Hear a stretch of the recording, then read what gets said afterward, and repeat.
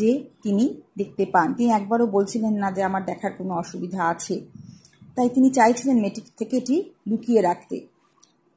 I wondered if I would be able to prevent her from discovering that I was blind, provided I keep to my seat. I thought it should not be too difficult. আমি ভাবছিলাম আমি অন্ধ, এটি কি মেয়েটি জানতে পারবে? কিন্তু যদি আমি সিটেই বসে থাকি তাহলে সেটা খুব শক্ত হবে না, কারণ আমি অন্ধকার জায়গায় বসে আছি, তো মেয়েটি হয়তো বুঝতে পারবে না। The girl said, I am getting off at Saharanpur. My aunt is meeting me there. মেয়েটি বলল, আমি সাহারানপুরে নেমে যাব, আমার মাসিও আমার সাথে ওখানে দেখা করবে। Then I had better not get too familiar, I replied. Aunts are usually formidable creatures. লেখক বললেন, তাহলে তো আপনার সাথে বেশি পরিচিত না হওয়াই ভালো, কেননা মাসি পিসিরা ভয়ঙ্কর প্রাণী হয়ে থাকে। ফর্মিডেবল ক্রিচার্স মানে এখানে কেন বলেছেন মাসি পিসিদের ফর্মিডেবল বা ভয়ঙ্কর?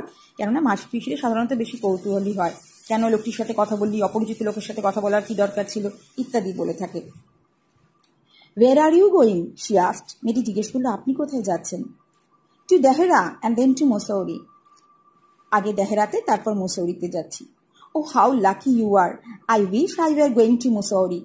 I love the hills, especially in October.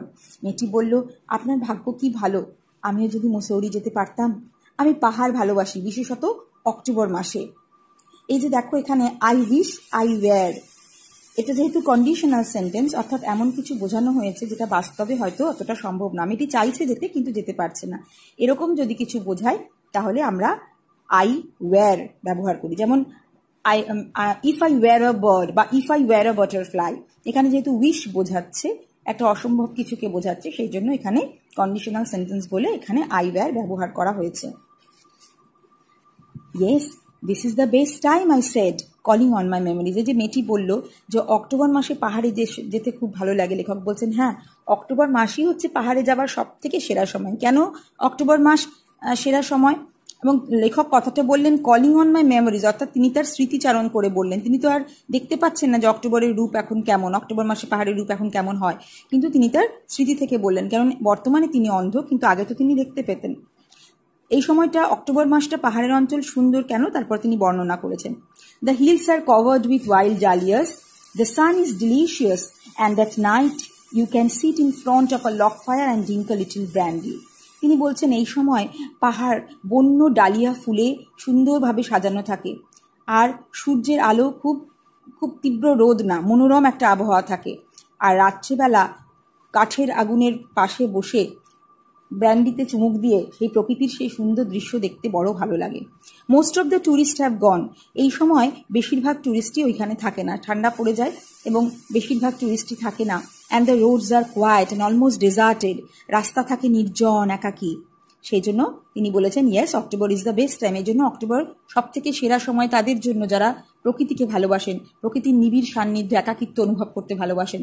October মাসে যেহেতু নির্জন এলাকা থাকে এবং প্রকৃতি খুব সুন্দর সাজে পাহাড়কে সাজিয়ে দেয়, সেজন্যই হচ্ছে অক্টোবর মাসটা সব থেকে সেরা সময় পাহাড় দেখার জন্য।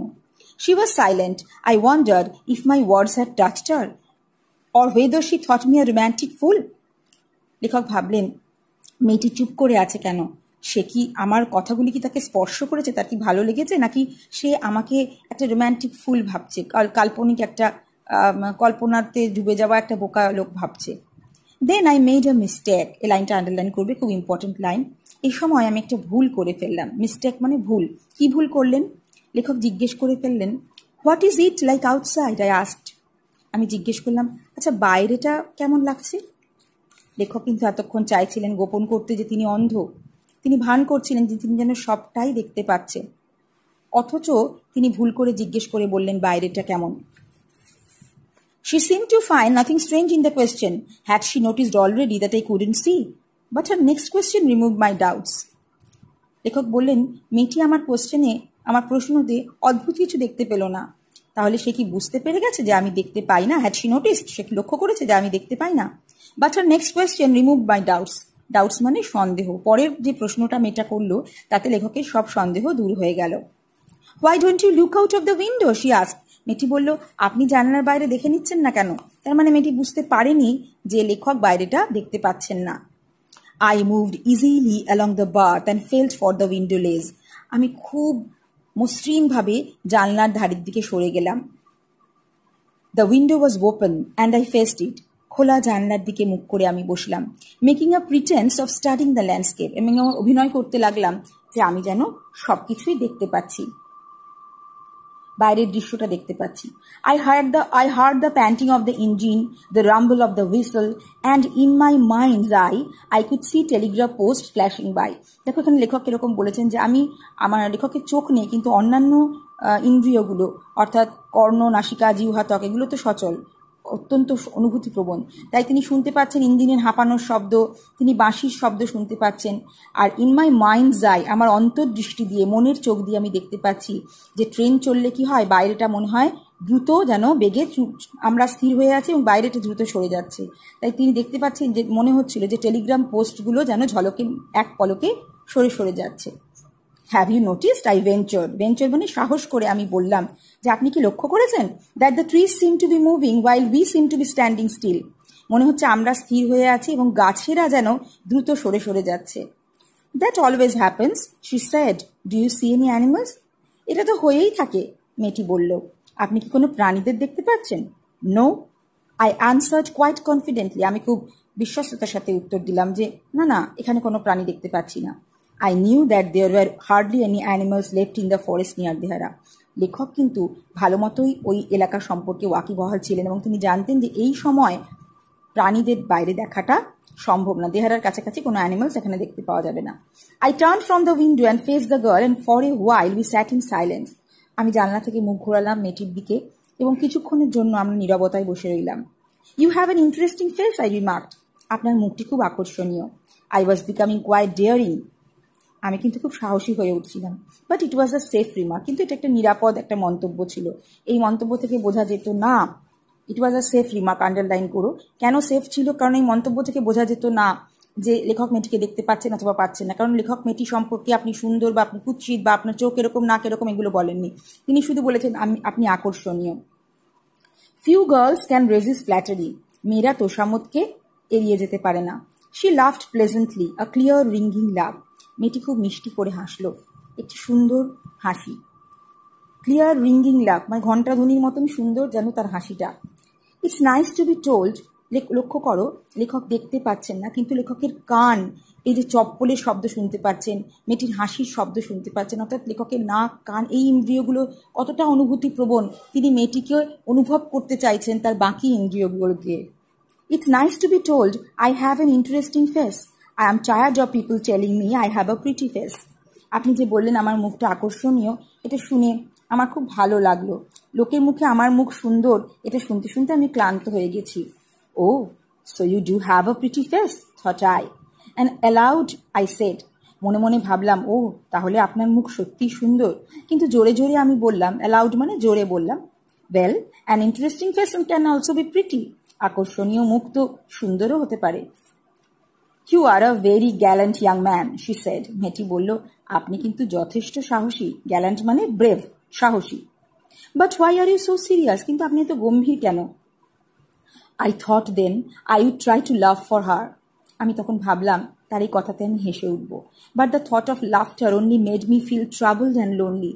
কিন্তু এই হাসির কথাটাই আমাকে আরো বেশি একাকিত্ব করে দিল, একাকী এবং ভাবনাগ্রস্ত করে দিল।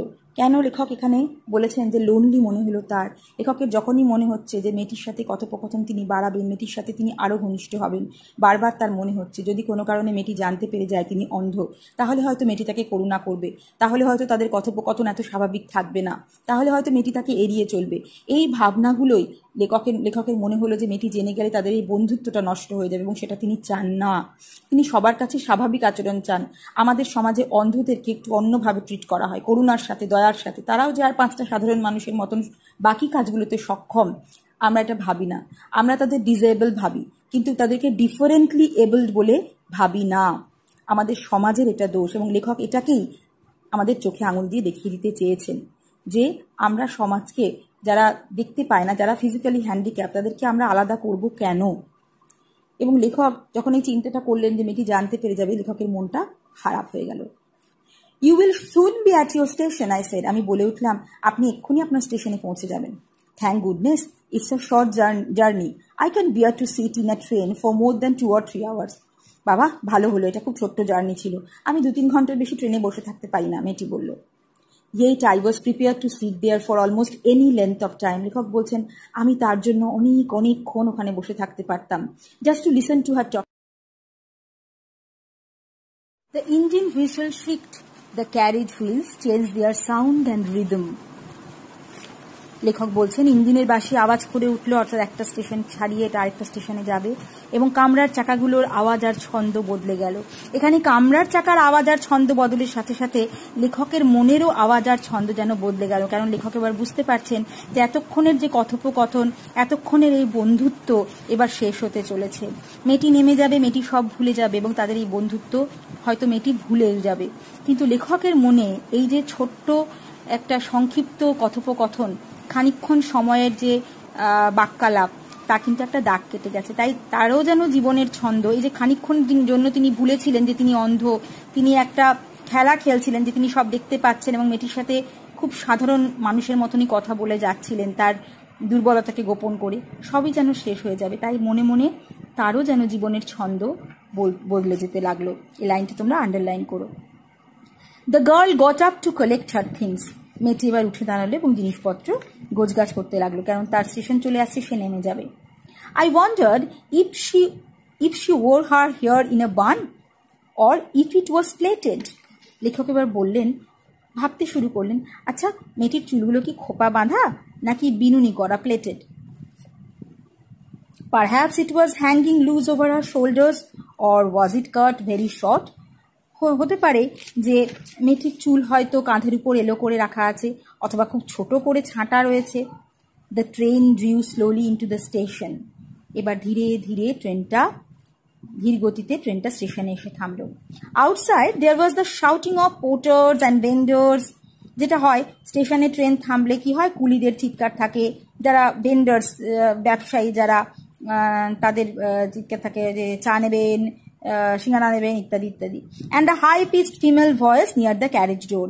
এবং দরজার সামনে, কামরার দরজার সামনে থেকে একটা তীব্র চিৎকার শোনা যাচ্ছিল মহিলা কণ্ঠে, চড়া মহিলা কণ্ঠ. হাই পিচ মানে চড়া উঁচু গলায় একজন মহিলার গলা শোনা যাচ্ছিল. That voice must have belong to the girls hand. লেখক এবার বুঝতে পারলেন যে হ্যাঁ, এটা নিশ্চয়ই মেয়েটির মাসির আওয়াজ. Good bye, the girl said. মেয়েটি এবার বিদায় জানালো. She was standing very close to me, so close that the perfume from her hair was tantalizing. মেয়েটি লেখকের খুব কাছে দাঁড়িয়েছিল, এতটাই কাছে যে তার চুলের গন্ধটা লেখকের কাছে খুবই উত্তেজক বলে মনে হচ্ছিল. ট্যান্টালাইজিং মানে লোভনীয় বা উত্তেজক. I wanted to raise my hand and touch her hair, but she moved away. লেখকের তীব্র ইচ্ছে হলো যে হাত উঁচু করে মেয়েটির চুলটাকে তিনি একবার ছোবেন, বা she moved away, কিন্তু মেয়েটি সরে গেল. Only the scent of her perfume still lingered where she had stood. Linger মানে থেকে যাওয়া. শুধুমাত্র মেয়েটি চলে গেল, কিন্তু যেখানে সে দাঁড়িয়েছিল সেখানে তার যে পারফিউম, তার গায়ে যে সুগন্ধি, তার রেশ তখনও লেগেছিল.